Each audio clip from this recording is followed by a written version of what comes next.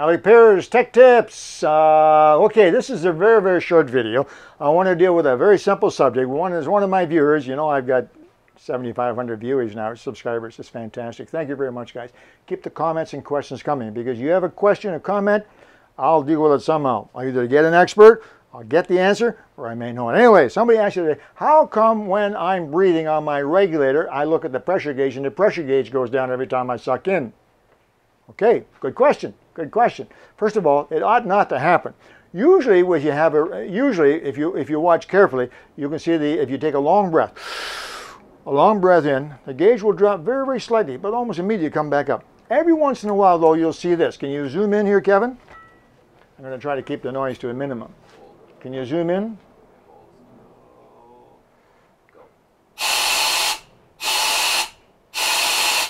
Can you see that dropping on there?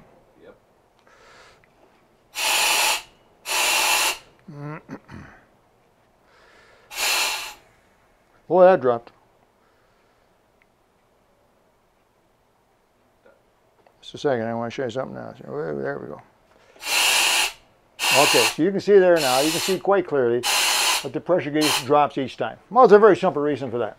Very simple reason. Obviously, high pressure air is not getting to this pressure gauge quickly enough. When you suck on the primary, you suck the air out of the first stage, so the pressure drops. It's supposed to immediately fill back up.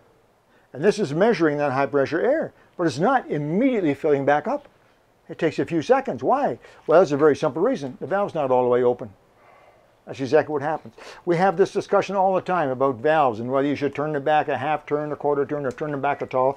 The answer is no. You don't need to turn them back. I don't know what your instructor told you, but when you open the valve on your scuba tank, open it to the end.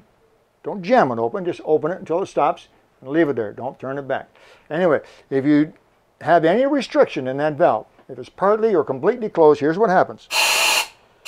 See it dropping? Now, if you have a couple of people breathing on this, if the octopus and the primary going at the same time, it can get really bad.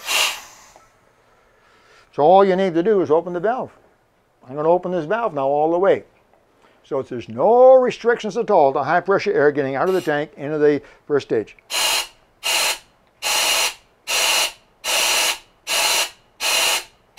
Not moving now, because we have full volume of high pressure air coming through the first stage, feeding the second stage, and then subsequently feeding the pressure gauge. Really, very simple. If your pressure gauge is going up and down like this, it can only be caused by one of two reasons. Your valve is not completely open. Make sure it's completely open. Or you have a J valve on your tank, which is highly unlikely. Maybe we'll talk about that some other time. You can read it. You can learn about J valves on my Alec Peirce Scuba, vintage Scuba. Exactly. Anyway, that's the answer to your question. I forget your name. I'm sorry, subscriber, but there was the question and there's the answer. Hope there was some interest to some of you out there. Alec Peirce Scuba. Talk to you soon.